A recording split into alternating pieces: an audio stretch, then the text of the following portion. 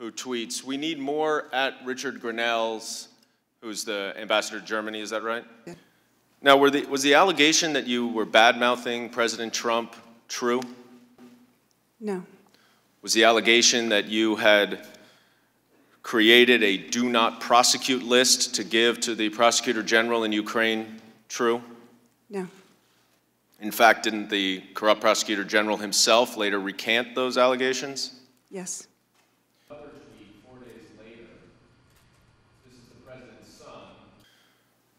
So let me see if I get this right. You were one of the most senior diplomats in the State Department.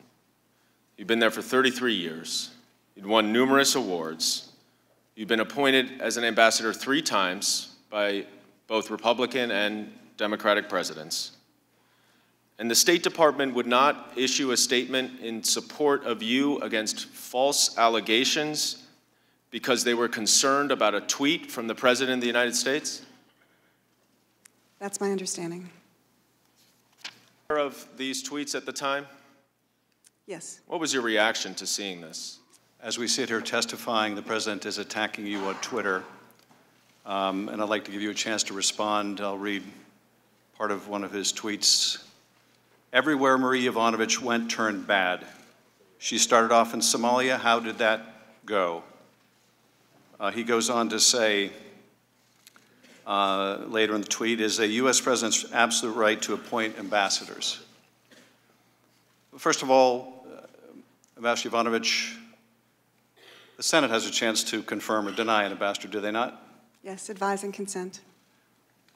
But would you like to respond to the President's attack that everywhere you went turned bad? Well, I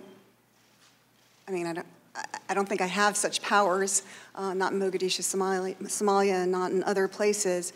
I actually think that where I've served over the years, I and others have demonstrably made things better, for the U.S. as well as for the countries that I've served in.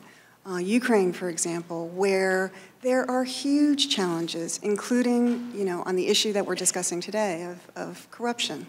Huge challenges, but they've made a lot of progress since 2014, including in the years that I was there. And I think in part, the Ukrainian people get the most credit for that, but a part of that credit goes to the work of the United States and to me as the ambassador in Ukraine.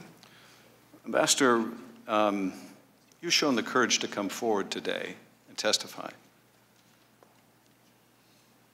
Notwithstanding the fact you were urged by the White House or State Department not to, notwithstanding the fact that, as you testified earlier, the President implicitly threatened you in that call record, and now the President in real time is attacking you. What effect do you think that has on other witnesses' willingness to come forward and expose wrongdoing? Well, it's very intimidating. It's designed to intimidate, is it not? I can't speak to what the President is trying to do, but I think the effect is to be intimidating. I'll let you know, Ambassador, that some of us here take witness intimidation very, very seriously.